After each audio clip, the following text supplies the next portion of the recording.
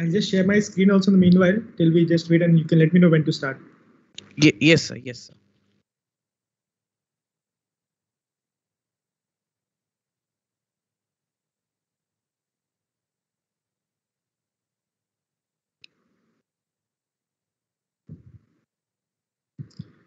I hate this.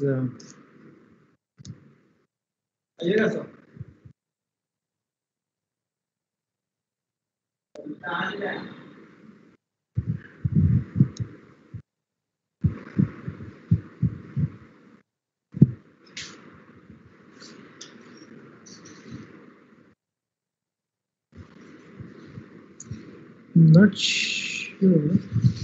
Are you able to see my screen with the presentation?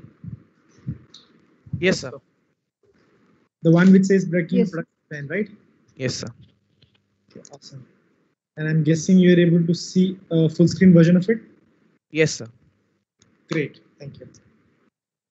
So we'll start. We'll start now. A lot of people are watching it on YouTube live stream also. So Oh, okay, cool. they are not able to join on Teams. Hello everyone. Good afternoon or good evening, whatever. So it's fine. Yeah. So today we have with us Mr. Kshitiz Anand. He's the Associate Vice President of Design at Paytm, and he has also been alumni of IIT Guwahati. Sir, sir, now. Yeah, can we start? Yes, sir. Awesome, great. Thank you so much, IIT Guwahati Entrepreneurship Cell, for inviting me. It's always a great pleasure to speak to students at IIT Guwahati. In fact, I'm doing this after a long time. I used to do fairly regularly. I used to participate in Udgam, become a jury member. I used to do a lot of, become a visiting faculty from time to time. But then, we got busy with so many other things. So it was kind of a welcome break to come back and like share some thoughts on product design. And this is a topic which is really close to my heart. I believe it's something very essential because it's so exciting to be a product designer today, right? And if you are interested in anything product, you have to be interested in product design. Even if you decide to become an product manager, eventually you will be working with product design. So it's always helpful to have a chance to understand more about product design. What I will do is I'll share a little bit about my own journey into product design and just some trends about how the industry is evolved, and then some key skill sets that I look for when we talk about managing, becoming a product designer, some key skill sets on that, some key aspects over there. And then eventually also share some references that you should definitely go and try out, which will help you to become a better product designer and even start, getting into the domain of product design. And then I'm hoping we can do this for about 35 to 40 minutes. And then hopefully we'll have some time in the end, maybe like 10 to 15 minutes for question answers if there are. All right, so I'm guessing that should be fine. Great. So thank you so much once again for the introduction. Currently, apart from working at Paytm, I also run a non-profit organization called Happy Horizons Trust, and I'm an investor and a founding partner at a small, early stage investment firm called Karekeba Ventures, and we invest in early stage pre-revenue but early stage startups, mostly focused on areas which are non-metro city areas, right? So for a lot of focuses on, for example, Bihar, Jharkhand, Northeast, Assam, Odisha, and also from a lot of Telangana and other places as well. So we invest in mostly tech startups, but also sometimes we are open to doing what we call non-tech startups as well if we feel that the business model is right. It is mostly post-revenue. So if you have a startup and if you have people who are doing startups who are in post-revenue stage and would like to reach out to us for mentoring and also fundraising, you can always reach out to us as well, right? Post my IIT Guwahati, I went and did my master's from Indiana University in the US, and I did my master's in interaction design also, right?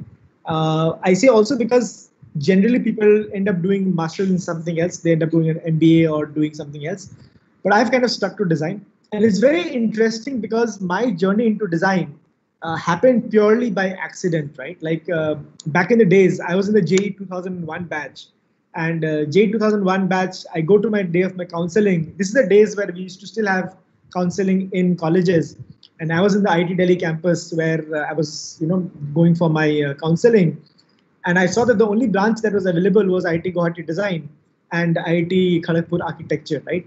Architecture, of course, I knew something about because architecture as a field had been pretty much out there for quite a few years, but not so much about design. So in a way, it was my leap of faith into design back then, with this basic conviction that if they opened up a branch in IIT, they must have thought something about it, right? It was purely as vague as that, and I had like no idea about what design was. And from there, like studying 2001 till 2005, when we graduated, to actually going and doing walk-in interviews in companies to kind of find a design job, to what I see today, where there is just so many opportunities as a product designer out there, right? So what I observed is that, from the time when I got into design, where there was probably not much awareness about design in the country, the only awareness was about graphic design or advertising design, to today, where there is a lot of awareness in, let's say, technology design, in software design, in UX design, product design, and also other areas like service design and industrial design has also evolved a lot.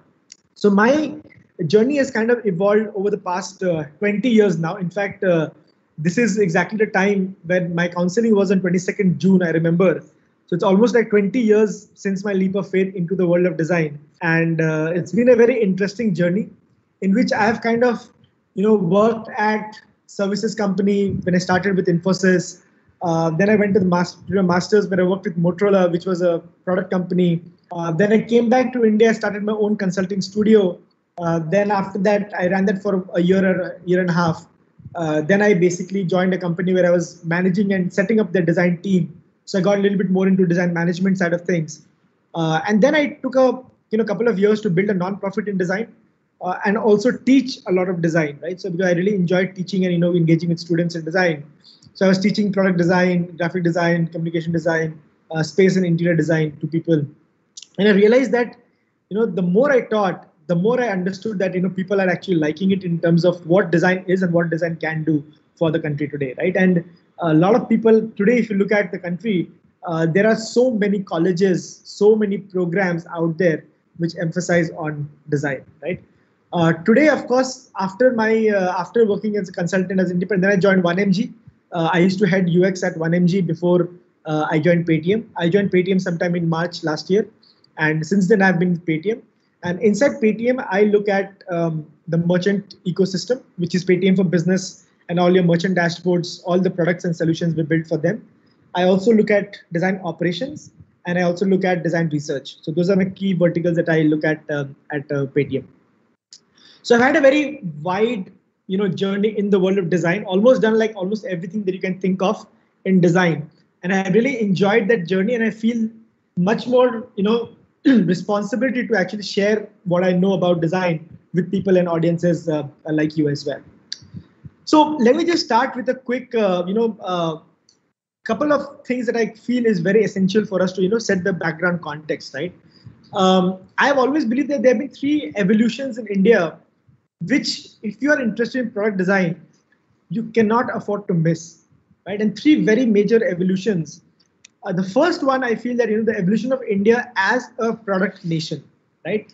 Earlier, it used to be mostly services. If you look at the works of, let's say, Infosys, TCS, Accenture, Wipro, Cognizant, they were all the IT bellwether, the stalwarts of IT industry, and all of them were primarily services driven, right? So they would have a client, they would go and pitch the project to the client, and the client would give the project. It could be a maintenance project, a new project, a development project, but it was always a service driven model where you're designing products for somebody. But when you look at the country today we are a much more evolved as a product nation, where we have so much products that are being built for the country by and large, right? And irrespective of the domain you take, whether it's consumer tech, whether it's health tech, whether it's fintech, whether it's education, edtech, whether it's travel and tourism, whether it's restaurant business, anything that you see, there is a lot of products that are being built for the country and also being built for abroad audiences as well. Right? So the first most important trend is that of the evolution of India as a product nation. Right. The second trend that I always think is kind of very essential for my own work is the whole evolution of design in India. As I had said earlier as well, we started off when I joined IIT Guwahati in 2001. Not a single batch had passed out in the discipline of design. So almost everybody who were in the program, 4 years, first year, second year, third year, fourth year, none of us knew how design is going to play out, what would be our career options. So people would ask us that, okay, you are studying design in IIT Guwahati. First of all, people used to really doubt whether there was an IIT in Guwahati itself. And then secondly, people would really ask us, what are you studying? And then we would say, I'm studying design. And they would like really look at us very skeptically that, oh, are you sure there's an IIT in Guwahati? And are you sure there's a design program? Because generally IITs don't have design programs, right? So it was very difficult for us to convince them. And then they would ask us, okay, what is design? Like, do you do fashion design? Like, do you do like, what kind of design do you do? Because for a lot of people still today, the notion of design is all about fashion design, right? So it was a very, difficult times early days. But today, of course, it has evolved considerably. We have a lot of examples of how design has played a huge role in the country's evolution of products. If you look at products like, for example, there's ClearTrip, there's, Zomato, there's Swiggy, there is, Paytm, for example. It has evolved a lot in tech side, and also the non-tech side also it has evolved. Other way of also looking at the evolution of design in India is to look at the evolution of the number of design colleges that are out there. Like almost every state now has one or two design colleges, and we still think that it is being underserved. It is underserving the population in terms of how much demand for good design colleges are there, right? And because the colleges have a limited capacity, right? So not everybody can get into those colleges. So a lot of people actually start doing self-learning as well. And this self-learning bit, you'll hear me again and again, because that is another thing which has really rocketed the evolution of design in India, because a lot of people do self-learning, whether you're interested in product or whether you're interested in design or whether you're interested in product management. A lot of people do a lot of self-learning, and because of which what has happened is there is a huge evolution of design in India as well. The third evolution that I've seen is very critical for our understanding, which is what, I think one of the visions of entrepreneurship cell at IIT Guwahati is also to look at the driving entrepreneurship and startups amongst the student community. I think this has also evolved a lot. Like when we were there in college, we didn't have any entrepreneurship cell, right? There was no, startup funds. There was no Startup India. There was no Your Story. There was no media houses which talked about startup. Startup was never heard of, right? The tradition was you get into a college, you get to finish your job, you sit for placements. Probably out of a batch, 5 or 6 people at the max would start up. Rest everybody would sit for placements, right? Whereas today that has changed considerably. I'm sure a lot of people in the audiences would be actually thinking about starting up, because the environment has evolved for startups and entrepreneurship in the country. Almost every major college in India has an entrepreneurship cell. The government has been pushing a lot of funds for through Startup India to those innovation centers, saying that you should open up. There are a lot of accelerators. There are a lot of incubators now. Almost every college has an incubation cell where they actually encourage people to build more startups. And because most of these are located or hosted at engineering colleges like technology universities like ours, there is a huge chance of it being a tech product that is being actually comes out at the end of the day, right? And so these three evolutions: first being India overall as a product nation, going from services to product. Secondly, evolution of design, from no design to design being very critical. And the third, the whole notion of entrepreneurship and startups, which is becoming very, very popular in the country as well. So one of the questions that I often ask people, right, and maybe, if you have a chat window open, you can just tap into the chat window. Maybe I can see that as well. Or if anybody wants to just answer, what is design, right? What comes to your mind if I mention the word design? What is design? What comes to your mind? Like anybody you can just type in your chat window as well. I cannot see the chat window, but yeah, maybe somebody can read it out as well. What is design? What comes to your mind? We'll just pause for like 2-3 minutes and we'll hear people's views, and then we can take it from there.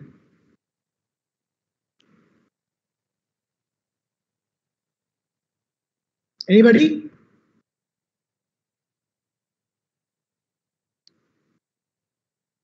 Yeah, Ayush, I'm not able to see the chat window. 1 second.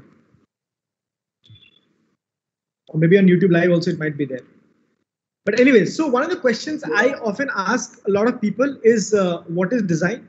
And I've always, been amazed by the responses that I get because that itself has evolved so much, right? So if you asked me the question of what is design maybe 20 years ago, um, it would be something different. If you ask me today, it is something different. If you asked me 10 days ago, it was actually very different. So I used to think about design being all about problem solving, but then of late, I believe that design is about problem solving and making things look good as well. Because if you make something which is good design but it's not looking good, people are actually not going to buy it. So the aesthetic value also becomes very essential for good design, right? So that is something which I believe that whenever you get an opportunity, you should ask this question, specifically if you're interested in the world of design, as to what is design and what is your understanding of design. And that understanding can actually evolve over the years, right? The more you work in design, the more that understanding evolves. All right. So I personally believe that design is a really powerful tool. Design actually creates cultures, right? If you look at your world around you, right, almost every product that you can see is actually designed. Right from the poster to this presentation, to the phones that you use, to the dress that you wear, to the food that you eat, to the utensils that comes in, to the delivery services, to the glasses we wear, to the cars we access, to the flights that we take, to the malls that we go. Design is everywhere, right? And whatever opportunities to access these products that we have, that basically creates the culture around us, right? So if in a culture we have, let's say, too many fast flying cars, our culture evolves around fast flying cars. If we have a culture around, let's say, only bullock carts, then our culture evolves around bullock carts. So the design really creates that culture, right? Now, very interesting, culture actually shapes our values, right? So if you look at, for example, a country like China or a country like US or a country like India, three starkly different cultures. Each culture is driven by the different kind of design that it has access to, and as a result, the values of that culture is get shaped by the design that we have. And your values actually determine the future. So in a way, design is actually determining the future. And that the day you realize this is such an empowering feeling that design has this ability to impact the future. Whatever you create is going to impact the future because people are going to use it. And once people start using it, their values are going to get evolved. The values evolve means the whole culture also changes, right? So your potential to actually create an impact in society is so much more powerful, right? I believe that when you look at the world of products, there is of course product design, there's product management, there's product development, there's product analytics. We will talk a little bit about product design because I'm sure, as a part of the series, you'll be covering other areas. But we'll focus a little bit purely on the product design aspect into it, like how to really get into product design, right? I did a quick trend search on, product management and product design, right? It's almost neck to neck where you can see, it has just been constantly people keep finding product design and product management. Product management also has evolved over the years. It has, people have kind of, gotten more interested in product management. Similarly, product design also people have got really interested in, right? If you look at design thinking as a trend also, we have seen people evolving. It has kind of, remained of interest to people, but not so much as product management because product management has really taken the world by storm and almost every major business school in the world is talking about product management. Almost every major company out there is talking about product management as well, right? And if you add UX, user experience is something which used to be very popular, but of late it is kind of coming down because product design is kind of coming up, right? So a lot of people are talking about product design and product management. As a result, a lot of your UX trend is coming down. But then, having said that, I do feel that UX is still very strong. So anybody who is interested in product design should understand that UX is very critical for your growth as a product design person.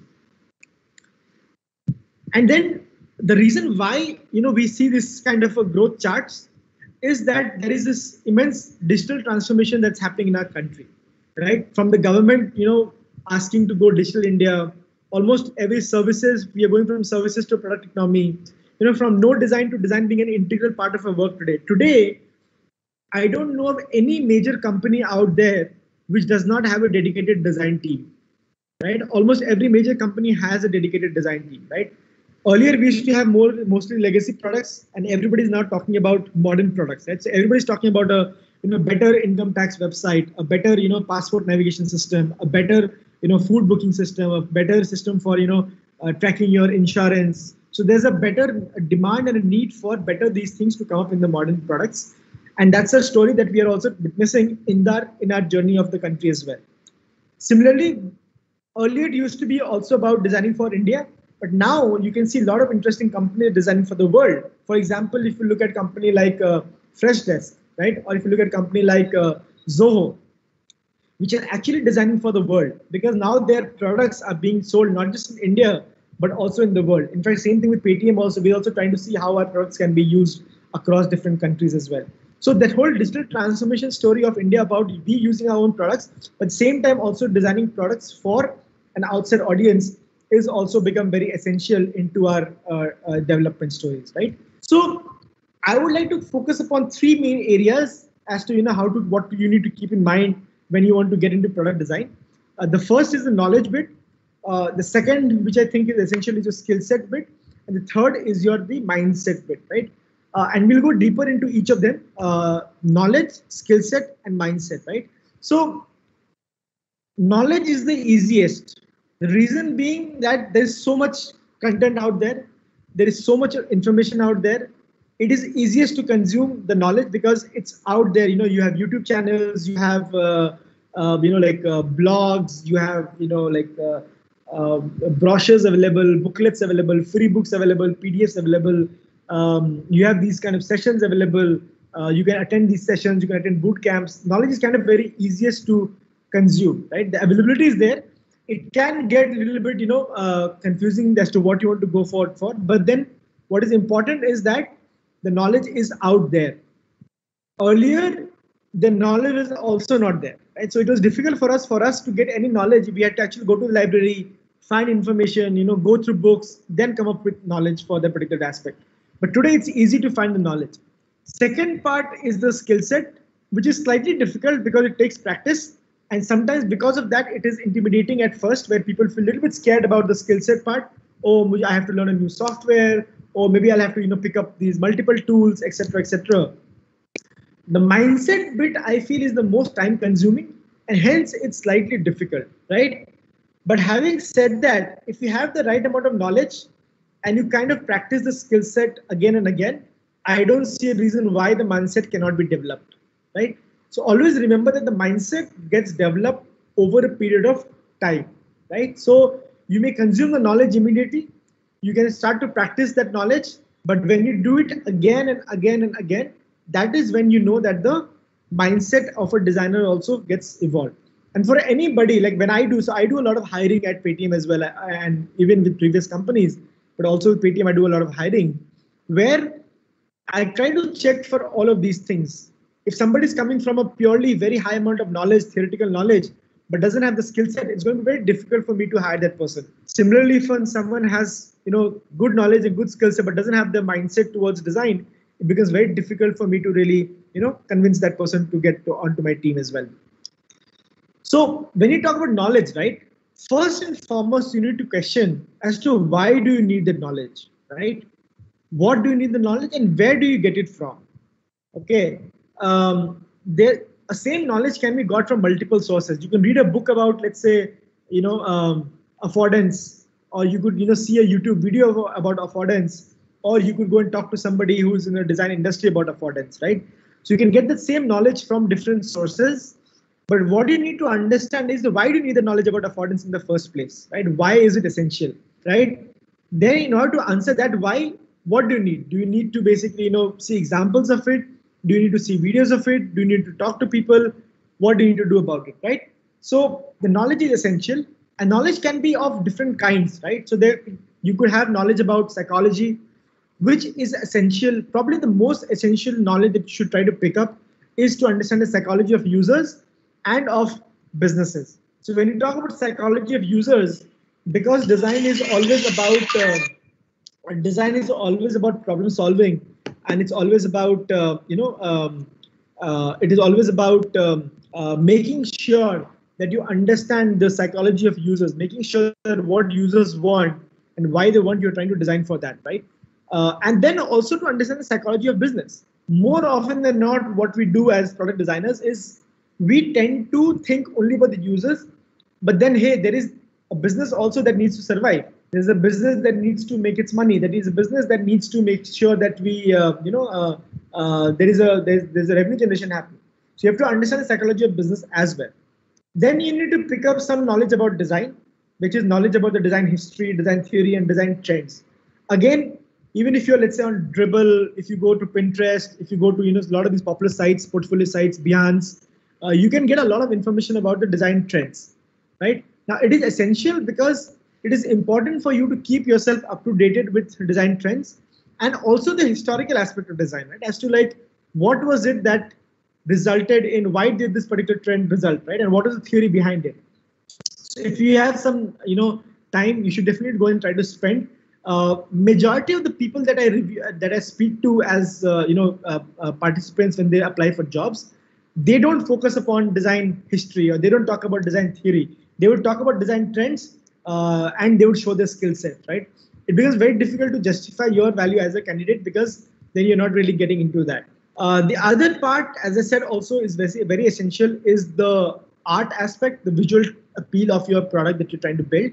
How appealing it's going to be, how good looking it's going to be, how aesthetic it's going to be. Because, I mean, it's as simple as this, right? If you have a product which is really good functionally but doesn't really look good, people are going to have a problem in purchasing it. People will not want to use it, right? So it's important for us to keep that visual appeal thing in mind as well. Having said that, it has to still be functional. And of course, last but not the least, since you all are probably, I'm guessing the most of the audience is from the technology background, there will be people who would, let's say, have a keen interest in technology, because a lot of the products that we think about come from a technology framework, right? We start with the technology and say, okay, this is a technology that we have developed. Can we use that to kind of create a certain product that we feel is going to be essential for us? So here are some interesting channels. I don't know, some of you maybe subscribed already. So Saptrishi, Puneet, King, Siddharth, they're all like friends of mine who have some amazing YouTube channels, right? Saptrishi does really well in terms of explaining product design from its UI perspective. Some really amazing UI videos that he has. Puneet talks a lot about UI and UX, but at the same time also does a lot of Figma tutorials. King Siddharth also talks a lot about careers in startups, reviewing product portfolios and things like that. Some good people, like good friends of mine. You can always look at their YouTube channel and subscribe yourself. As you can see, they have some really, like Puneet has like some 72.5 thousand subscribers, right? And really been doing it for quite some time. There is a lot of content out there to review and access for free, right? So I think gone are the days where you have to actually rely on paid content only to actually get into product design, right? So I think it's always helpful to start with free content, and then there is enough free content out there which can help you to getting started, right? From videos to from videos to blogs to articles to other things. All right. Apart from that, next comes the skill set, right? So when you talk about skill set, I feel that as a designer, this is your what you call the Ramban, right? Like it's your the most important thing in your ability, because you can have the theory part, you can have the knowledge, but then if you're not able to bring that idea to life, right, it becomes difficult for somebody to get convinced about your abilities. And the ability to prototype either a low fidelity or a high fidelity prototype, the ability to do visual thinking, the ability to bring structure to some sort of chaos. Typically what will happen is a lot of product people come with a lot of chaos, and they're like, okay, this is an idea, vague idea that we have, this is an ambiguous idea that we have, can we bring some definitiveness to it, right? That's the skill set that you want to bring in. Then of course there is an abstract to real part of it, right? So sometimes what happens, your ideas are mostly abstract, but the product is more real, right? So you can go from a purely abstract to a real thing as well, right? And I think as a designer, if you can develop this ability to go from abstract to real, from ambiguous to definite, you become a very sought out after person, right? Everybody wants to get after you because they know that when they come to you with a problem, you will have a solution to it. You'll have a definitive idea which can take things forward. And that I think as a skill set, you could use different tools. Like Figma is the tool which is being used in the industry most. People use Sketch, people use Adobe XD, and of course there's a lot of other tools out there. I personally believe that you can actually do good prototyping even with simple things like pen and paper.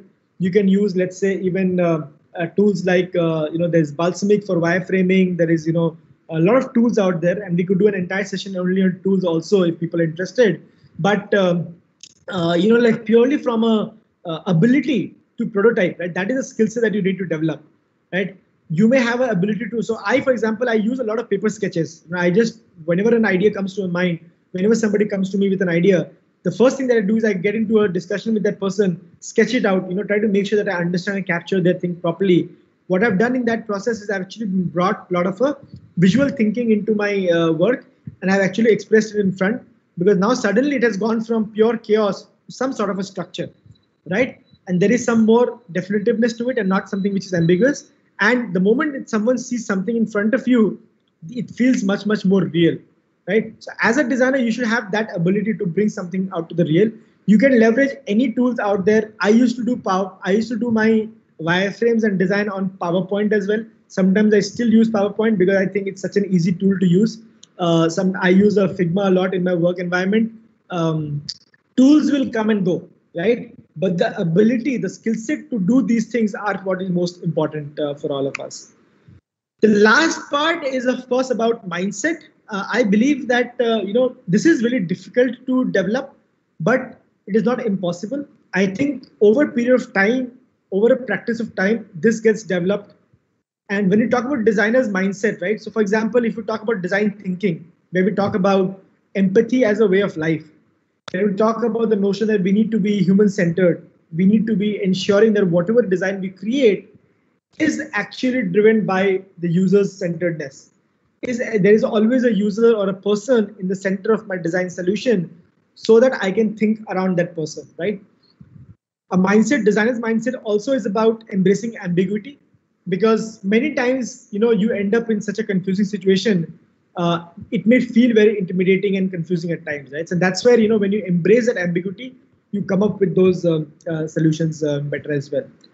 It is also a lot about adopting divergent and convergent thinking. So divergent thinking is very simple, that whenever you have an idea, you explore, and whenever you want to decide on a final choice, you kind of converge, right?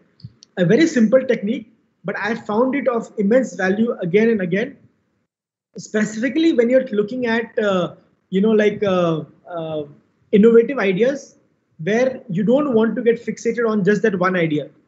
What we do naturally is, whatever idea comes to our mind, we immediately, get onto the idea and start building it. So what we've done is we started with convergent thinking, and we remain with convergent thinking. But if I were to diverge and I were to just explore what are the possible areas of development which I can do, what are the possible products that I can build, spend some time in diverging. And then once I have explored these options, then I can always converge back thinking what that particular product is going to be, right? I always believe that one of the other things that designers should do very often, and if you're interested in product design also, you should learn how to collaborate with other designers. Trust me when I say this, that there will always be a situation where you will get frustrated working in silos. Best is to go and collaborate with other designers whenever you get a chance. I think IIT Guwahati has a great design program. Designers are pretty much available, all everywhere these days. Not very difficult to reach out and collaborate and get some feedback and get some guidance from them as well. So to summarize, there's knowledge part, which I told you about the different aspects in knowledge. There's design knowledge, there is design theory, there is psychology, there's business knowledge, etc., etc. There is the skill set part, the ability to visualize and prototype, and then comes the mindset part, which is the developing the designer's mindset, right?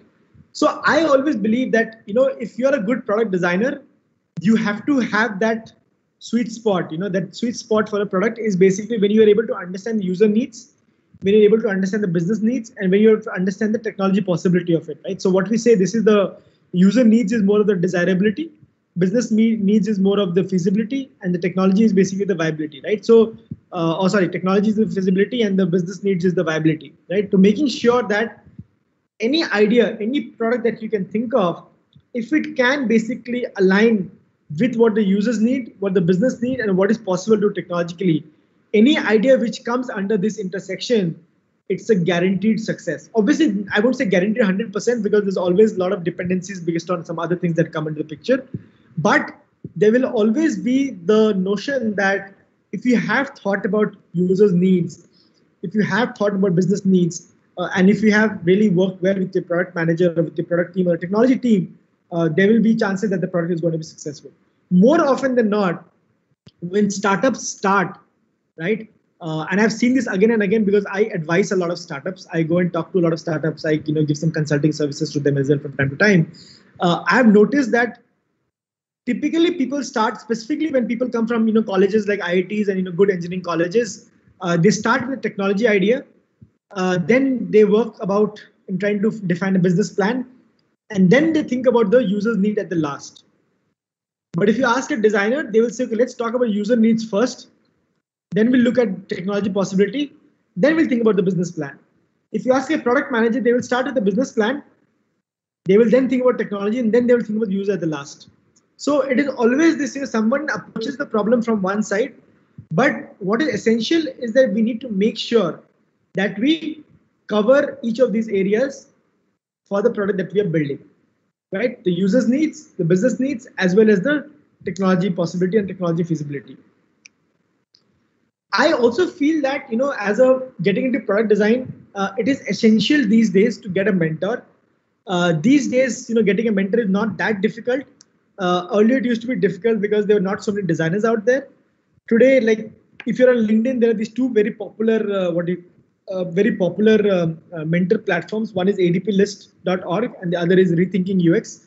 Rethinking UX actually started by my friend Mayur, who is currently heading design at Myntra. And ADP list is by this guy who is based out of Singapore. So amazing. The idea being that, a lot of people who are interested in design can get a mentor, and mentor who can guide you, right? They can guide you through careers in design. They can guide you through notions about, how you go about doing product design. How do you go about planning a career? How do you go about finding a project? How do you go about, upskilling yourself? There's so many things that you can really think about when you talk about design as well. One other advice that I often give to a lot of people, and we are kind of coming to the close of this as well, is to really participate in a lot of product hackathons and competitions, right? I think within colleges, there are so many of these hackathons that are held. Just participate in them, because the more you participate, the more better you become at product design, the more better your product thinking becomes. The more you start thinking about user needs, the more you start thinking about business needs, the more you start thinking about technology feasibilities and things like that. So the more you participate, this is one platform called OpenIDEO. I don't know if you're familiar or not, but they have some amazing challenges that they keep putting out there. People can participate. So recently they had a lot of challenges on COVID. They have challenges on education. They have challenges on fintech, financial inclusion. And then if you can look at the sustainable development goals, which are developed by UN, that also gives you a lot of interesting insight as to how you can design products in any of these verticals, right? So participate whenever you get a chance. Participate in product hackathons and competitions, so that the more you participate, the better you get with your skill set, the better you get with your knowledge and understanding, and of course your mindset also keeps evolving, right? When we talk about any product, I kind of look at it in two verticals, two axes. One is the functional aspect, and the other is the non-attractive attractiveness or the aesthetic axis, right? Now, in the ideal scenario, we would want all our products to be in this, right? Something which is functional, highly functional, at the same time, which is very attractive, right? Which looks really good. But I'm pretty sure that when we look into your own lives, right, there will be products which fall under this category as well as this category. Many times products which are, just started off without any user needs, without any business needs in mind, they will be non-functional, non-attractive, just for the sake of doing it. They'll create something and put it out there. Sometimes which is purely functional, when you know that you have a good technology in mind, may not have thought in terms of the visual appeal to it, so it will be functional but probably not attractive. Something which is attractive and non-functional, again, a lot of times when we make things with a lot of glitter and glamour, it becomes very attractive to look, but then sometimes it's non-functional. And this is something not just limited to software and UX products or technology products. You can see this even in your household products. So for example, if you're looking at, let's say, electronic appliances, right? Washing machines, from dishwashers to your vacuum cleaners, or telephones in your houses, or even other products in your houses. You can find that which area that they fall into. As a person who is interested in product, I always say that you should remember the functional aspect of the product and the attractive quotient of a product. And these two axes on which you should always try to evaluate a product. Where does it fit? Something which is highly functional and highly attractive would be probably here. Something which is non-attractive, non-functional would be somewhere here, right? How do you make sure that your product, which quadrant that they fit into, and what is essential for your product success? So just to summarize real quickly, right? I want to understand, product design from the supply demand situation, right? And I try to define it in the 4 eras of design in India. And when you look at, let's say, era 1, right? The first era where there were very few designers. In fact, only NID and IIT Guwahati and NID, actually first only NID existed. Then there was NID and IDC got started. And then after NID, IDC, the IIT Guwahati's BDS program got started. So there were very few designers. In fact, designers were not mostly getting jobs. Designers were mostly running their own studios, right? So there were very few jobs. In fact, even when we graduated, I remember I did walk-in interviews for almost 2 to 3 months. For 3 months, I was doing walk-in interviews, just trying to find a job for myself. Those were days 2005, 4, 5, where it was very difficult to find a design job, and the number of designers was also very less. Then came the era where some designers started happening because a lot of universities started shaping up some design programs. But design was still less, but it was kind of growing slowly. But the designers certainly started growing because more companies, more organizations started thinking that designers are needed. So what they did was, within their own organization, they started creating people into design roles. That somebody was, let's say, a product manager or a project manager, started doing some design work as well. So designers started growing. Then came the era where design jobs started growing very rapidly, where that is where the era 3 is, where we started shifting from a purely services to a product company also, where more designers started coming into the ecosystem because design became essential. More jobs were being created. When more jobs were being created, more people say that we want to become designers, right? And today, if you look at the era 4, which is where we have a lot more designers, but at the same time, we have a lot more jobs as well. Now, here's a tricky situation, right? Why do we have a lot more designers? Is because the entry barrier into design is so low. You remember how I said you can actually pick up a lot of content from YouTube and from other places. So the entry barrier into design is so low that it's easy to become a designer, right? Now, anybody can become a designer, but then what kind of a designer are you? Are you a designer who understands knowledge, skill sets, and mindsets all together? Are you a designer who does only knowledge but does not have the skill set or the mindset? Or you have only the mindset and skill set but don't have the theoretical knowledge? What kind of a designer are you? So despite the fact that there are a lot more designers and a lot more jobs, it is important to know that even though we are in that golden era of design right now, how you stand out and make a difference is up to you entirely, right? Now, it is essential to say that this golden era of design, because I know of so many design opportunities. Almost every company I speak to says that we have a requirement for designers, good designers. But then the problem that these companies say that it's very difficult to get good designers. We can get designers who are makeshift, who have just done something and come out. But then how do you stand out and make yourself this really amazing person into design who can then make a difference into the organization, right? And overall into their own lives. So that is up to you, because given the frameworks of knowledge, skill set, and mindset that I just shared, if we can follow those, you can, trust me, you can really, really, really stand out and make a difference, right? And today, we need that thing in the environment, right? We need, in the country, we need people who don't just get into design because I know how to make. So early in the days, if people knew how to use Photoshop, we would think, they knew how to do design.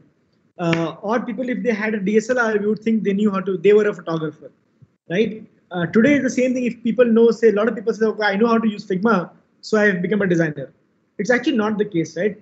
It can get you only so far. But then if you have to really make your break into the world of product design, it is essential to develop knowledge. It is essential to develop skill set, tools that you will be using, and also essential to develop the right mindset towards design as well, right? So concludingly, we are in the golden era of design now. How you stand out and make a difference is up to you. And I think there is just way too many opportunities, way too many avenues waiting to make that thing happen for you. It's just waiting out there so that you can make a difference, right? So with that, I'm just going to pause here. I will take questions. We have about 10 minutes. I can take a few questions. I would request someone, maybe Ayush or somebody, can just read out the questions because I cannot see the chat window. And those, yeah, and those are Yes, my sir. contact details. You can follow me in Clubhouse, LinkedIn, as well as on Twitter. I'm at Kshitiz on Twitter. I'm fairly active on Twitter, LinkedIn as well. I'm trying to get the hang of Clubhouse, and that's my email ID. I respond to emails also pretty fairly quickly.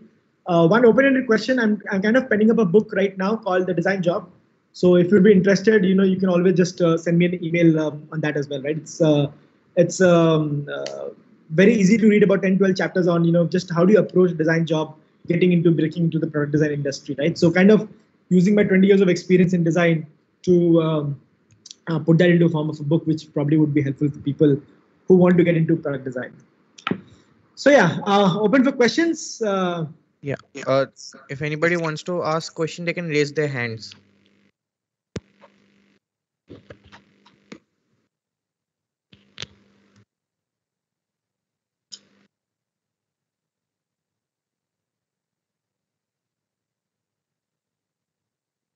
No questions? Anybody on the chat window? I'm not able to see the Yeah, chat. Sham. Sham, you can speak. So hello, sir. Like as you said that startups and entrepreneurial ecosystem keeps evolving in India. So like, what do you see in startups before funding them?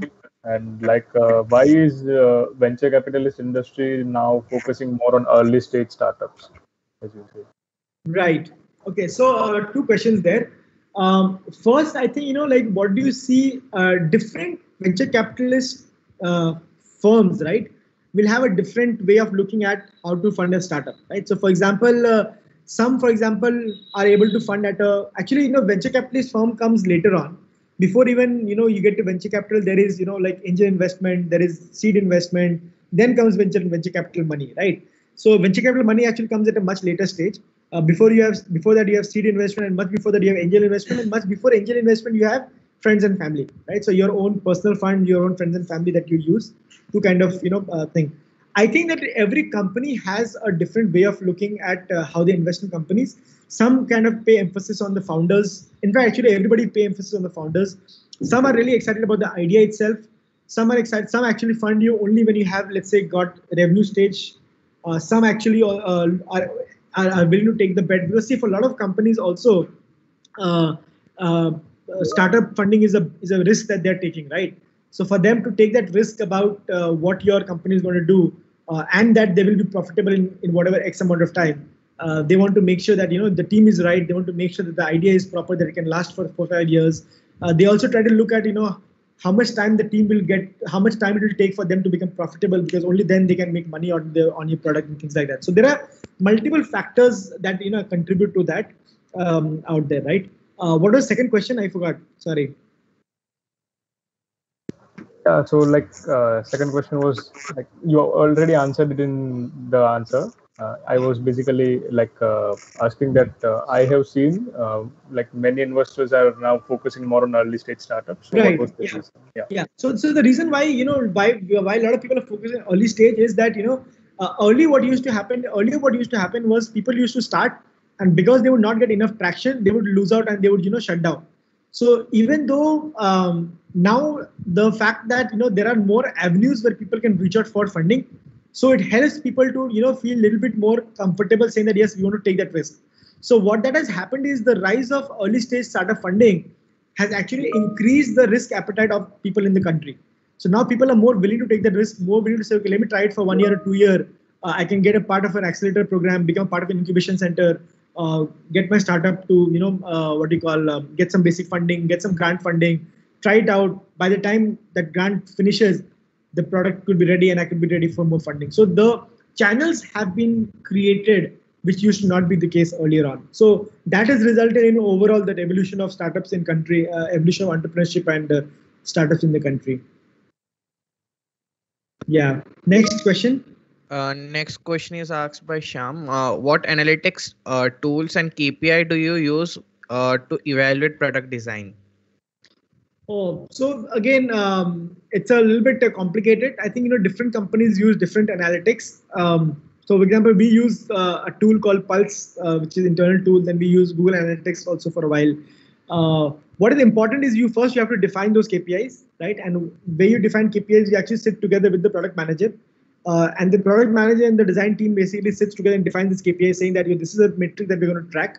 And then based on that metric, then you go and set up your analytics tools as well. So there is no standardized that in every product we have to do this thing. Sometimes, for example, you might want to track drop-off rates. Sometimes you might want to track, let's say, form filling. Sometimes you might sign up. You want to sign up rates. You want to track. Sometimes you might want to track the task completion in terms of your product purchase made. So that depending on, because how the let's say the product manager defines their OKRs, right? The key results, how they define. Based on that, you also make sure that you have to design your tracking and analytics. Next question is asked by Lihit. How useful are the design thinking certifications? Do they actually develop the designer mindset in us? Are the certificates highly valued in the job market? So honestly, certificates are not valued much nowadays, right? It used to be early days, not much these days, because they're just easy to get certificates, and because the value of it has probably gone down. That's the honest answer.